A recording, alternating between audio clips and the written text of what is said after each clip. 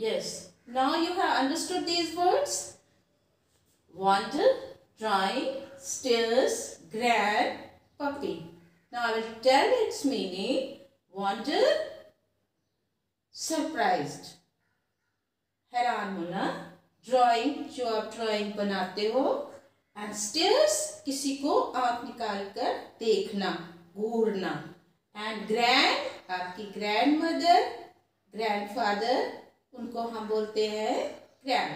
And पप्पी, पप्पी आपका छोटा सा डॉग, आपका पेट पप्पी. एंड अब आपने क्या करना है बच्चों, आज का काम हमारा लेसन का, ये न्यू वर्ड्स आपने अपनी कॉपी में लिखने हैं.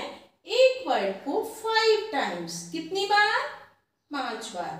और जिन बच्चों के पास ये सारे वर्ड्स आपने 5-5 बार 5 टाइम्स लिखने हैं.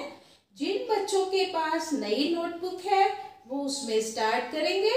और जिन बच्चों के पास नई नोटबुक नहीं है वो घर में कोई भी पुरानी नोटबुक पर इस काम को स्टार्ट करेंगे. आपने पेरेंट्स को परेशान नहीं करना है नई नोटबुक लाने के लिए. जो घर में आपके पास कॉपी है, नोटबुक है, उस पर ही काम करना है. ओके. अब हम आपको 2 दिन बाद फिर मिलेंगे. तब तक के लिए आपने इनकी स्पेलिंग्स लर्न करनी है अच्छे से और इनका घर में टेस्ट देना है, डिक्टेशन देना है. ओके. थैंक यू बच्चों. बाय.